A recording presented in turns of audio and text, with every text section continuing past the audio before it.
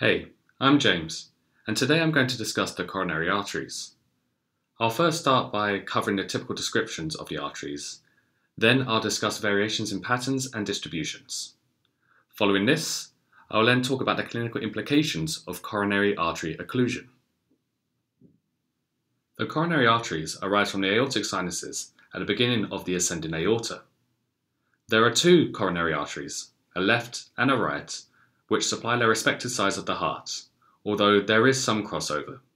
The right coronary artery, which we can see here running along the surface of the heart, arises from the anterior aortic sinus, located here within the ascending aorta. It passes between the pulmonary trunk and the right auricle to descend along the atrioventricular groove. One of the initial branches, the sinoatrial branch, will pass between the ascending aorta and the right auricle to form an arterial ring around the superior vena cava.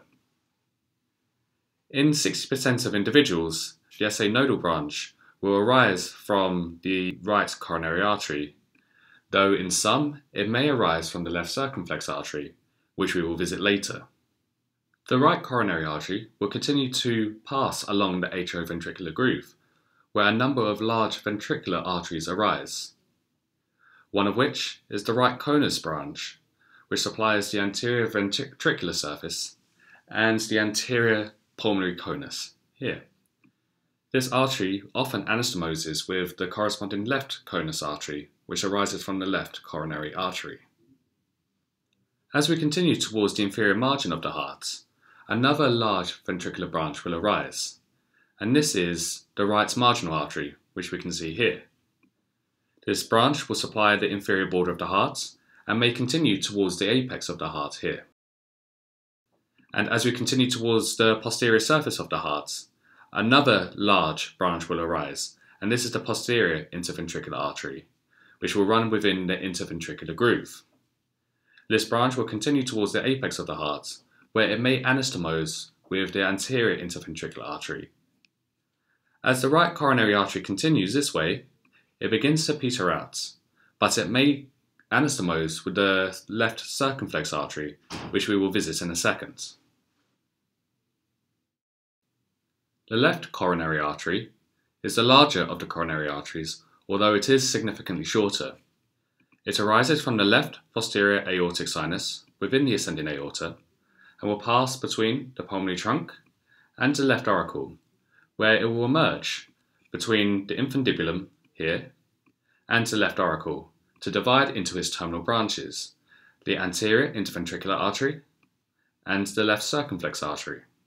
The anterior interventricular artery will continue to run along the interventricular groove, where a number of large ventricular arteries will arise, one of which is the left conus artery, which will anastomose with the right conus artery in some, and in approximately 50% of individuals, a large diagonal branch will arise to supply the anterior surface of the heart. As the anterior interventricular artery continues towards the apex, it may anastomose with the posterior interventricular artery.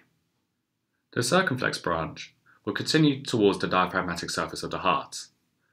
As it approaches the left margin of the heart, the left marginal artery will arise to continue towards the apex.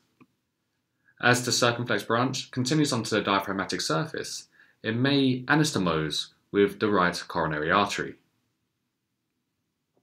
Coronary artery dominance is determined by which artery gives rise to the posterior interventricular artery, seen here. This branch is most commonly associated with the right coronary artery, but arises from the left circumflex branch in 10% of cases. Equal dominance occurs when branches from the left and right coronary arteries run within the posterior interventricular groove. Anastomoses can potentially develop between a number of different branches of the coronary arteries. However, these anastomoses are usually not sufficient enough to provide an adequate blood supply. A sudden occlusion of one of the larger branches of either coronary artery usually leads to myocardial death. So just to summarize, in this video I've covered the typical descriptions of the coronary arteries and their associated branches, as well as variations in patterns and distributions. At the end, I covered the consequences of coronary artery occlusion. We'd love to hear your feedback on what you thought of this video and what topics you'd like us to cover in the future. You can do this by leaving a comment or dropping us an email.